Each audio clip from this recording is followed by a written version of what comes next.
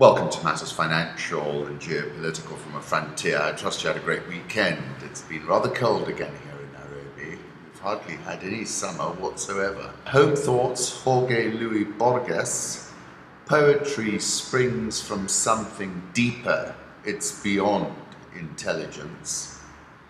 And some of my favorite quotes of his: the mind was dreaming, the world was its dream.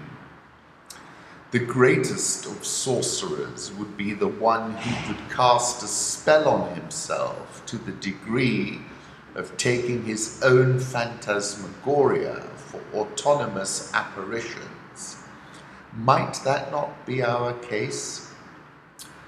And then from the book Labyrinths, then Bios Casares recalled that one of the heresiarchs of Ukba had declared that mirrors and copulation are abominable because they increase the number of men.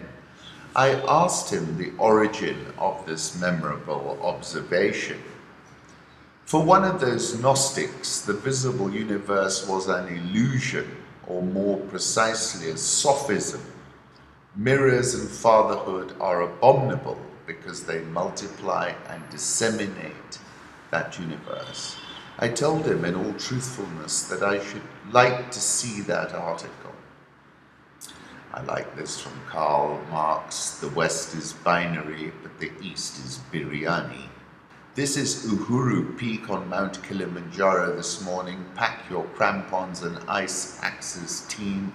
Both Kilimanjaro and Mount Kenya have had a lot of snow because of all this rain that we've had down here. Transport the Soul by Brad Goldpaint, overall winner, People in Space. This is interested in adding a human element to his photographs. Once the quarter moon rose and revealed the incredible vast landscape of the Shale Hills. Below the viewpoint, the lone photographer to the left of the frame stood motionless while he captured this photograph. The Andromeda Galaxy, quarter moon, Milky Way galaxy, and position of the photographer all combined to create a captivating, harmonious portrait of a night sky photographer at work. And of course that took me back to Rumi. We come spinning out of nothingness, scattering stars like dust.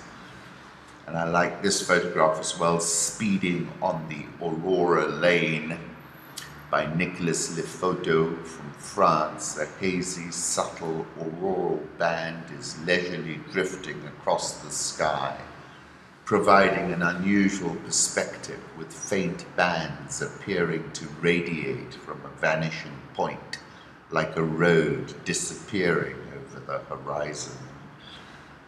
Sort of emphasizes what Rumi says. Then let's go to Oscar Wilde. We're all in the gutter, but some of us are looking at the stars.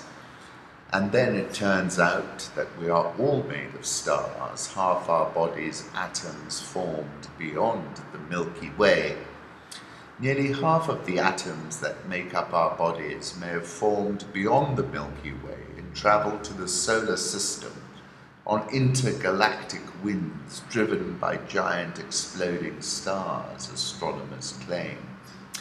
In some sense, we are extragalactic visitors or immigrants in what we think of as our galaxy.